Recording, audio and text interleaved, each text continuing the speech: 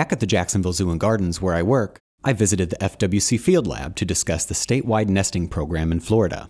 The purpose of our nesting survey programs are to give us some information on how well the population's doing. This gives us a chance to count, actually, in the end, to count the numbers of mature females in a sea turtle population in Florida. When the sea turtles come up to nest on the beach, they have to drag big, heavy bodies across soft sand, and they leave very easy to see tracks. And the tracks are even identifiable to species. So a loggerhead leaves a different track than a green turtle, different track than a leatherback.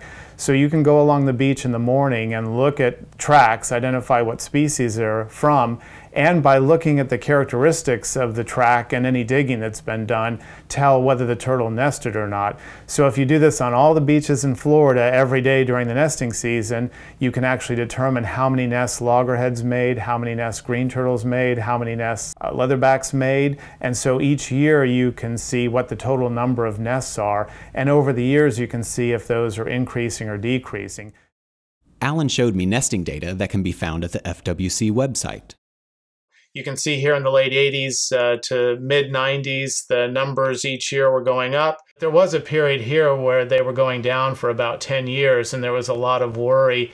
And there's a lot of different potential reasons for that, but the good news is that they're going up again. Without these and other data, we would not understand that loggerhead sea turtles are increasing in number, and that green turtles just had a record year. So how does FWC obtain these data? This is a huge undertaking that goes throughout all of Florida. This is covering all the sandy beaches of Florida for a pretty long period of the year, say early spring to late fall, to count all the nests by all the species in all areas of Florida. So from Pensacola to Key West to Jacksonville, people are out counting. In Northeast Florida, it's really all the sandy beaches. Northeast Florida has about 150 miles of sandy beach that all have to be surveyed.